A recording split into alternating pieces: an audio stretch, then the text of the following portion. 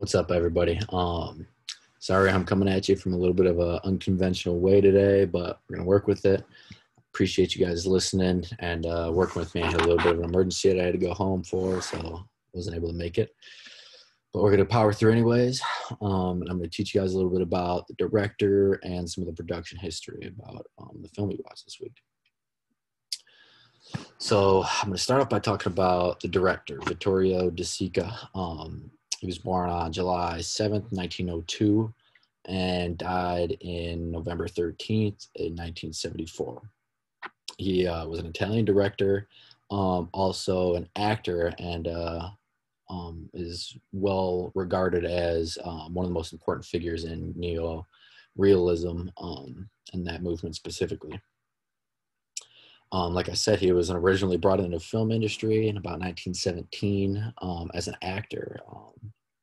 This was kind of his first love. This was the first thing that kind of got him into film.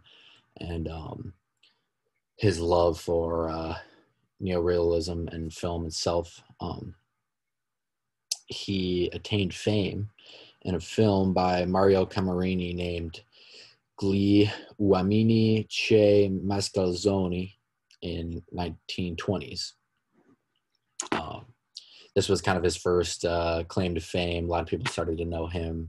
After this movie, he kind of took on this role of a handsome, charming figure in different movies, and he was always kind of like looked at it as like that from that point on in his acting career.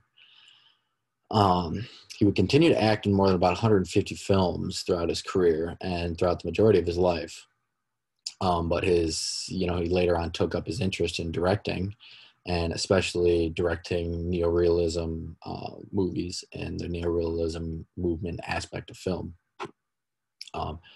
As a professional actor, he was often known to use non-professional actors, and this was kind of like a staple of his, partially because he thought it kind of gave a little bit better of a realistic portrayal of reality and kind of went along with that realism that he was trying to show in the movies.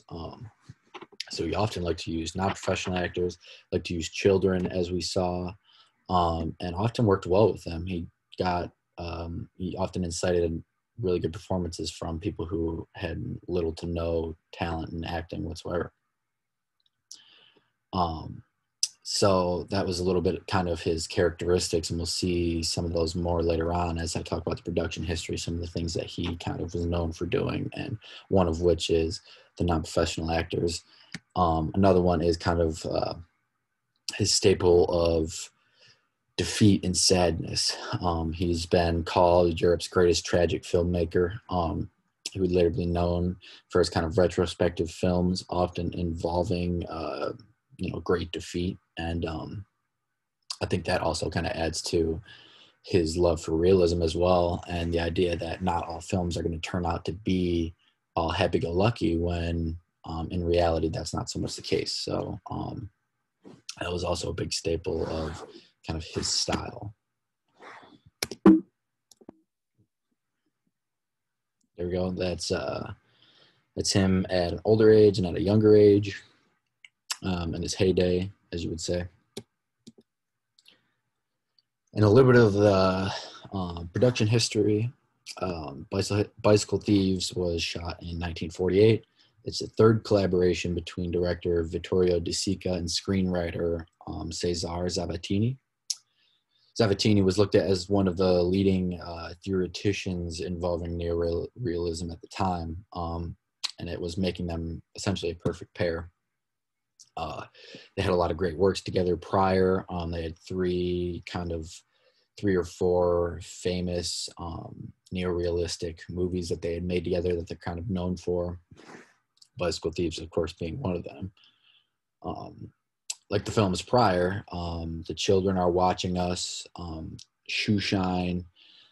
Bicycle Thieves kind of utilizes the innocence of children in actors. You can see that through the Antonio's son that we see in Bicycle Thieves.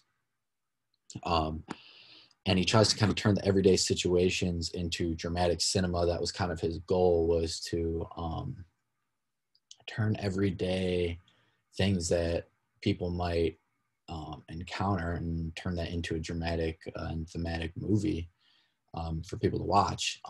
That was kind of his realistic portrayal of, you know, what was going on in the world, and that was often why some of them didn't end as happy as others, because kind of was an extremely realistic portrayal of, you know, people's lives. And he essentially did this by, you know, creating sort of a documentary feel in Bicycle Thieves. That was kind of another one of his things that you're seeing in not only his style, but neorealism in general.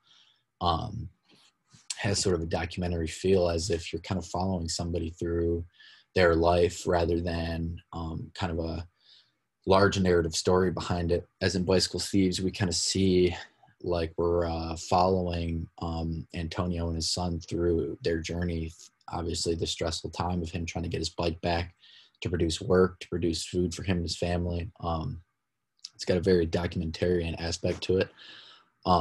And it felt very natural. It was shot in natural sets. Like I said earlier, it was non-professional actors. The male lead was a factory worker. The wife of him, the female lead, was a journalist who tried to interview Vittorio de Sica at one point. The child was just a boy who was in the crowd watching the filming go on that Vittorio spotted and pulled out and auditioned. So there was a very natural feel to a lot of these films, as we can see.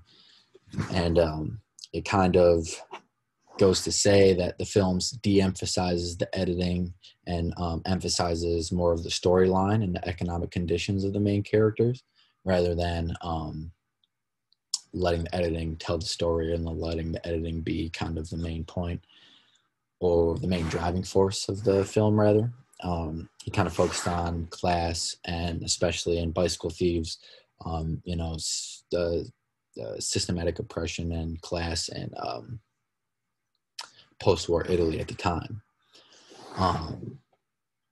Although these films were critically acclaimed, Bicycle Thieves won the Oscar for the best film, best foreign film rather. The films never really reached high acclaimed per se in terms of a worldview. It never became widely spread. The neorealism movement was never huge, and kind of never really took over the same level of like a Hollywood cinema that we kind of see nowadays. So eventually, Vittorio de Sica would return to kind of Hollywood scene in the 50s, short after filming The Bicycle Thieves, kind of due to the lack of money and the lack of wide acceptance. But in terms of film history, the neorealistic movement itself plays a huge role in terms of different styles that we've learned about and different ways of filming that have been important. And these films that these two have made have been a huge impact on that historically.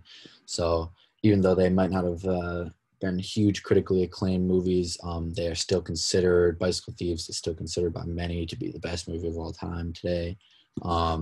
So they're still incredibly relevant. Some say that it's very timeless, and that it still teaches lessons and all this that are relevant to today. So in terms of movies and the movement itself, these two are incredibly important and have been, and the movie itself was incredibly important in terms of the movement as well.